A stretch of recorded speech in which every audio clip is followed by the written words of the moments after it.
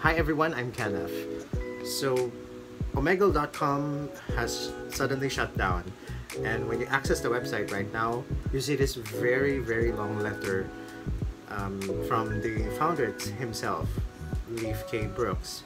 So, how do we understand this particular statement of his, and what are the implications of shutting down this random chat platform that has been around since 2009? So let's break it down.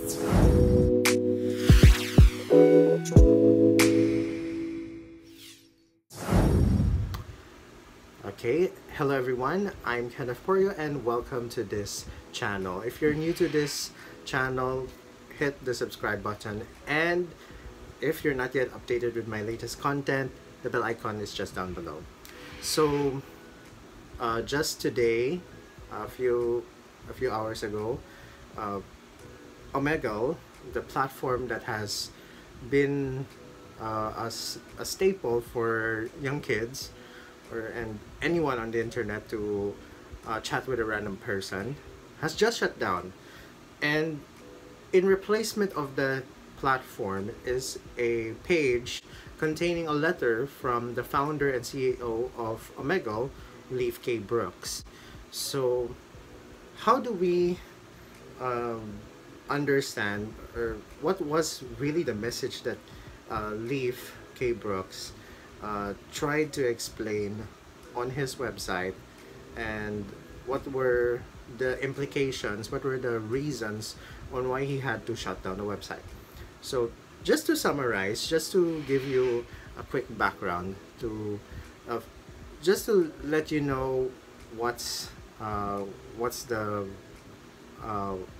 message that he is trying to convey. He reflected on his experiences on using or creating Omegle based on his experiences. So he started off with a quote, with two quotes to be exact, from C.S. Lewis, and he also quoted Douglas Adams. So he started with the quote from C.S. Lewis, which is actually from the book God in the Dock, if I can remember it correctly. So he said in this quote, of all tyrannies, a tyranny sincerely exercised for the good of its victims may be the most oppressive. So if I were to ask what could be the implications that he is trying to convey to start that particular letter, I think the quote, just to give you a quick context, the book itself is actually a compilation of unpublished works or essays of C.S. Lewis since his death. So it was like a random compilation of all his thoughts, on religion, on theology. So if you fully read that quote, it's basically highlighting the idea that well-intentioned efforts to control or restrict anyone from the supposed benefit of something can be oppressive. So I think Leif K. Brooks opened up with this quote because he wants to emphasize certain attacks on the platform, and all the bad actors that have been proliferating in the website. So he could be driven concerns, he could have driven concerns on the potential or the actual misuse of the platform. That is why I think for that letter, to the whole letter, and with that introductory quotation, he has some sort of well-intentions, I should say, about limiting the freedom of using Omegle to individuals because of the misuse that was probably unintentional, and that is what I think why he used that quote from C.S. Lewis. And then I would go with the next quote, which is from Douglas Adams. If you know, Douglas Adams is known for his very humorous take of significant and unexpected changes through his many works. So he quoted this quote: "In the beginning, the universe was created." This made a lot of people very angry and been widely regarded as a bad move. Para siyang quote from the Bible, no, from the start of the Genesis. In the beginning, God created the heavens and the earth. Ako. There is really this particular strong reaction if pag binasa mo, if you read this particular quote from Douglas Adams, it's like, why did he quote that? It's really, really contrasting to positivity and the good intentions of Omegle.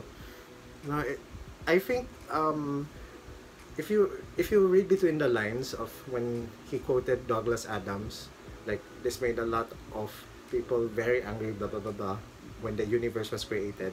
When Omegle was created, it generated a lot of positive but mostly negative reactions, or like, shall I say, unfortunate consequences, I would say, you know, throughout the development of the website, of the platform, in the last 13-14 years.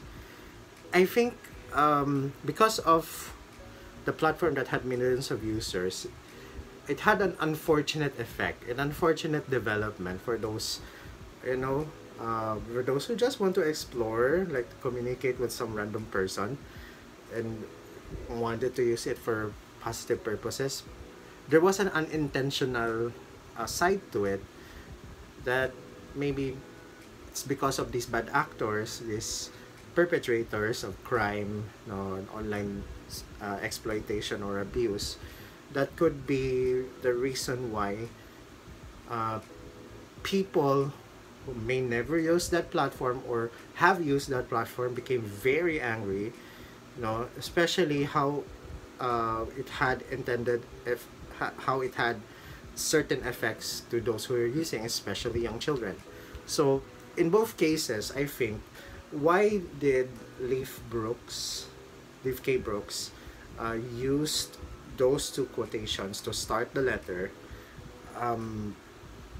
might have like a perspective on the challenges that Omegle faced during its long run for like 13-14 years, and the importance of preserving the balance between safety, online safety. If I would think of it, it's like setting a balance between online safety and the freedom to connect. That's what I, as an IT professional, looking into it, like, when you create this chat platform with the intention to connect to people, there are also those other people that have malicious intents, or shall I say, very bad intentions, or harmful intentions, to be in the platform and spread harm or spread chaos into the platform. That's what could possibly be the reason why this had happened, and that could be something that we need to look into when checking other platforms, especially social media. So that's why I was really curious about why Leif K. Brooks really started off with those two quotes. So just to continue with how he explained it, I would just somehow summarize a bit on the middle part of the letter, when he stated how he created the platform. So to summarize, Omegle was born out of his desire to create this space, this platform, shall I say, this area where people gather together to do spontaneous conversation, one-on-one conversations, two-way conversation, and I think Leif K. Brooks was having good intentions to meet new people online, given that he had a somehow undesirable past, a traumatic past. So that was somehow his way of escape from that trauma, and I believe that's how he uh, took upon on creating Omegle. No, so I should say, K. Brooks acknowledges really that the fact that maraming magandang nangyari with Omegle, especially like the feedback, people through Omegle, this person met his or her spouse, or somehow they found a friend, uh, maybe created content out of it. No, that was something of a positive impact on Omegle. But then he really acknowledges that fact that there are malicious activities that was happening on the platform. Although it's really small given the number of users in the platform, but then if you if you put focus on those subset of users who have been abused, who have been sexually exploited, maybe being engaged in fraud or fraudulent activities or other scams. So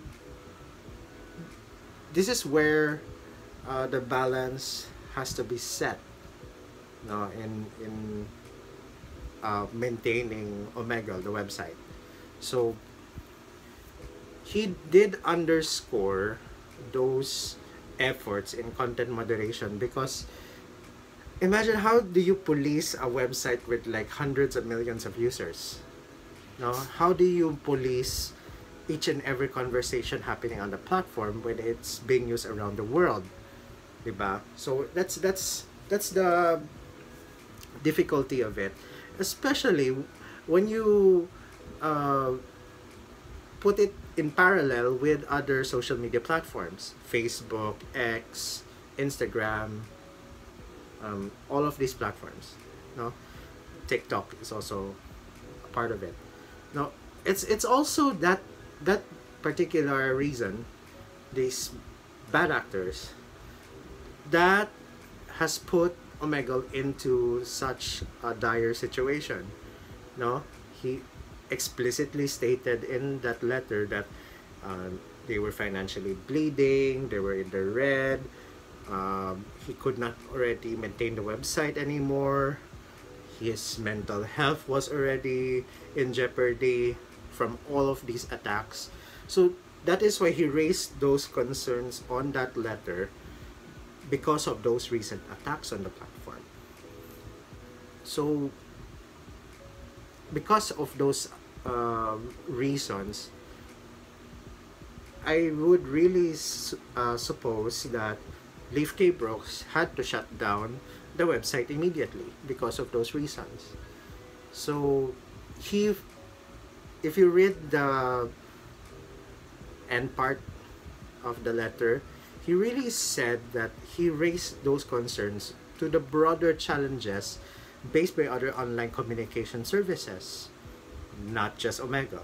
No, how how, how come, no? If you think of it, if you go into those other communication services, I would say, for examples of it are Telegram, WhatsApp, Viber, uh, all of those platforms, and also clones of Omegle. No, it's more of like chat roulettes or random chat apps. No, that's something we need to like focus on, especially you want to again set a balance between online safety and uh, helping people communicate with each other. That's the striking the balance there. That's striking the balance there, and I think the only way Dave K. Brooks um, did to strike a balance between those two extremes is to shut down the website. That's it. It's a particularly heartbreaking, but then it's also a way for him to somehow preserve the freedoms that we as internet users enjoy. So I think here's my personal take on it. No, although I don't use Omegle as frequently, I just use Omegle just to, check what if there are updates about some random person somewhere in the world, what he is doing. No, but then again, there were instances that there were random people that I encountered who really explicitly asked me to, like, what's your details, and like, can we do something, something undesirable, just to just to say to it nicely. It's really it's really painful to, like, read that particular very very long letter, no. So I think, just to think of it, no, let's break it down now on what were those what was those questions that I asked when I read the letter, no. So I would start first with, what were the malicious activities that were involved using Omegle, no. Although Leif K. Brooks did not specify on his letter, but according to most of the internet reports and online news reports, no, about Omegle, no, it's well known that it has been facing a lot of issues with in relation to inappropriate use or misuse and harmful behavior, harassment, maybe scams, criminal activities were also happening on Omegle. So I think that could be those reasons, no. And also with the criticism of Omegle for its anonymity, no, which I think, as an advocate for information literacy and also cybersecurity, because inherently Omegle has really really weak security measures, and its anonymity is really questionable because it can be exploited because of malicious intent. You can actually insert, like, malicious code into a script into the chat section of Omegle. That has been very challenging, to be honest with you.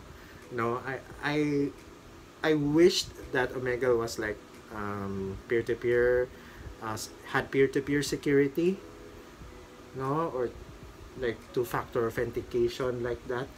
But then it could hamper most users who have very unsophisticated hardware. That's the catch. So that's why they kept it on a very basic uh, communication layer, I should say, no. So that's something very somehow disappointing when using Omegle, no. So I I could also ask, when I read the letter, I could also ask, what could be some of those examples, no, those measures that they did. Again, anonymity, content moderation is also another thing. You can also report if there is something malicious that was done during a conversation on Omegle. That was a good thing. But then, it was difficult. It was difficult for the entire Omegle staff to maintain those security measures. And it has not been doing well, no? So, again, that was that particular reason, okay. And then I would go into this part now wherein what were the specific reasons again of that particular shutdown of Omegle. Number one, again, is financial unsustainability. Likely it was very costly to maintain the website, especially with the recent times. Another reason that Leif mentioned in his letter was psychological stress, mental health issues. He mentioned that he was had copious amounts of stress because of the the existing stress of handling misuse of Omegle. It's it, it really took a toll on him personally, psychologically. So I think this reason of mental health is really alarming, as a when you explicitly state on your statement that I had psychological issues, I had mental health issues, I had stress in maintaining the website. That's something really alarming. If you were like in the IT industry, seeing your CEO talk like that, it's really alarming, no? Also, another reason for the shutdown, it's the attacks on the internet. Again, he expressed those criticisms against him, plus some unreasonable demands, I should say, na because of that particular pressure on him to secure Omegle while maintaining a balance. It's really stressful on that person, on that CEO. And towards the end of the letter, Leif K. Brooks explicitly endorsed the Electronic Freedom Foundation, or EFF, his commitment to promote a free society on the internet. So that is why it's heartbreaking to hear that these things are happening to those online platforms. No, so that is, I believe those are the reasons that he expressed on shutting down Omegle. No, so again, it's a really stressful. It was really heartbreaking to hear or read those words from the CEO of Omegle, telling about those issues regarding the platform and this things that has that's conspired and was the reason of the setbacks that prevented Omegle from continuing to operate. So that's why it really pains me to see the platform go. Especially even still, the young kids are still using it. So yeah, it's a pretty crazy situation right now. So that's it for my video today, and I really wish more platforms like this will continue to flourish in the future despite the challenges to internet security.